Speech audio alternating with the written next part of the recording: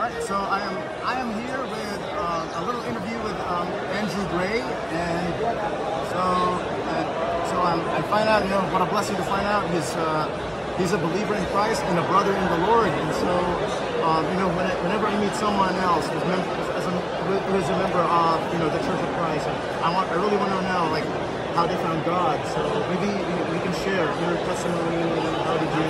How'd you come out? It was more or less not me finding God. It was more about God finding me and setting me in my path, and keeping me in areas that would allow me to grow, and testing me. And I've also prayed for testing. So when I was younger, the Lord found me, and what I've shared every single day is that I still pray consistently as the Lord tests me today, so He can bring me to your higher place, so that I can bring more disciples to you. I can share my testimony with the world.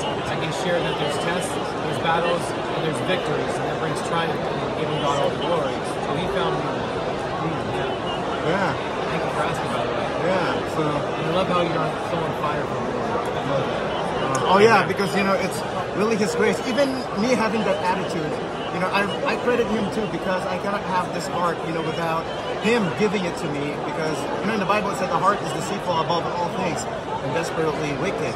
So without Him, I'll be chasing over the garbage of the world because He didn't find me. It's like He's the one who finds, right? That's what it means to be saved by grace alone. The devil's in the distractions. Yeah.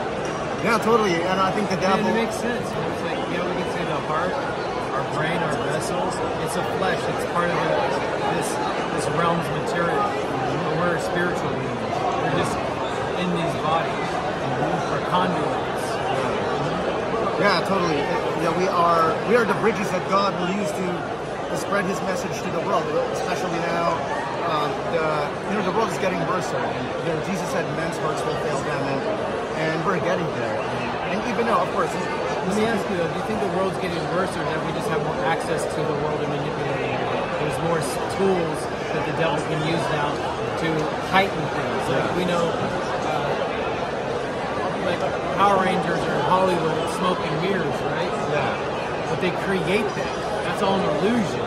So do we think it's getting worse, or is that the Lord, not the Lord, sorry, the deceiver of lies, the king of lies, just putting more smoke and mirrors out there to make us go in panic? That's another way of testing. Right? Break our spirit. Yeah, I don't know. It's like kind of a rhetorical question. I think about those things too. Yeah, the Bible said that the devil is the god of this world. So that means he'll use whatever he can, even technology. Well, it's good to a certain extent, but people have abused technology in the most dramatic ways. And I think one of the lies that the world believes now is man is just getting better and better, but really it's really only the people of God that get better. Only men and women of God get better from time to time.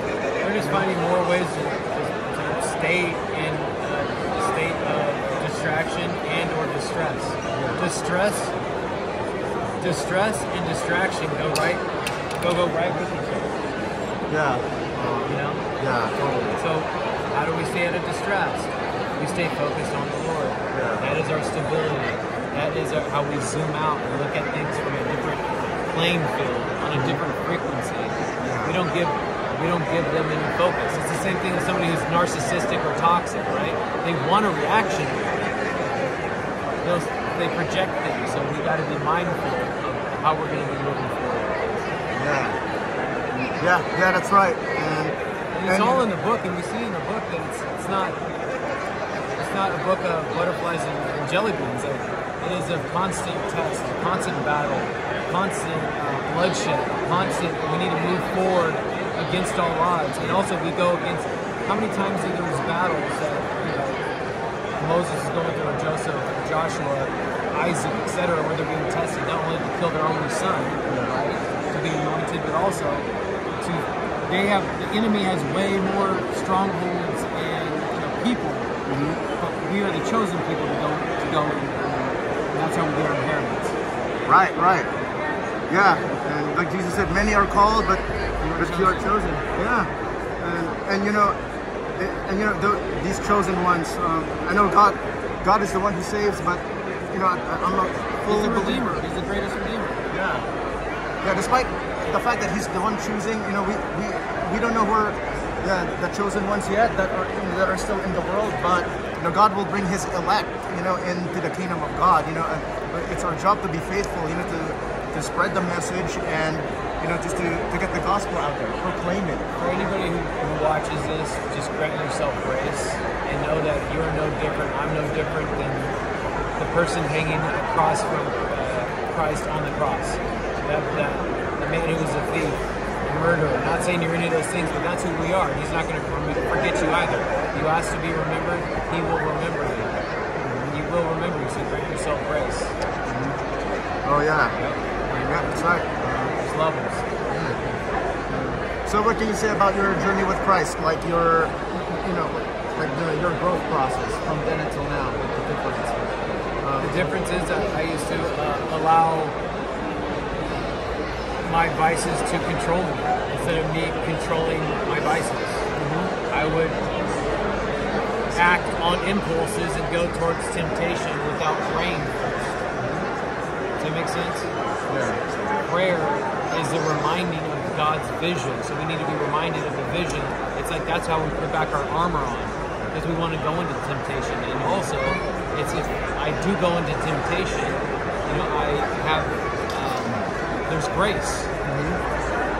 There's grace. So that's part of the journey, is learning. It just comes with time.